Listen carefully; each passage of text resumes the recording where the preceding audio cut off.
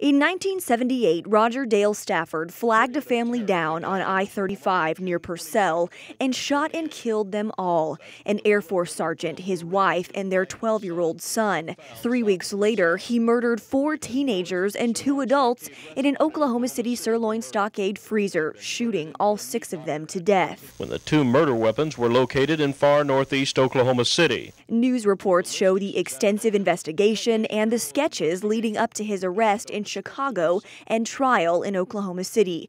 Now, nearly 40 years later, this never-before-seen photo was just uncovered at the county jail as a retiring lawman cleaned out his desk. He was the boogeyman of the time, and so when I saw that face, those eyes, yeah, of course I remembered that. Deputy Bradley Wynn says this is likely a witness ID lineup, and Stafford could be standing among police officers dressed as inmates for security reasons. We're up here on the 11th floor of the Oklahoma County Courthouse, which used to be the jail, and they've got some historical cells here. This would have been the type of room Stafford was held in during his time here years ago.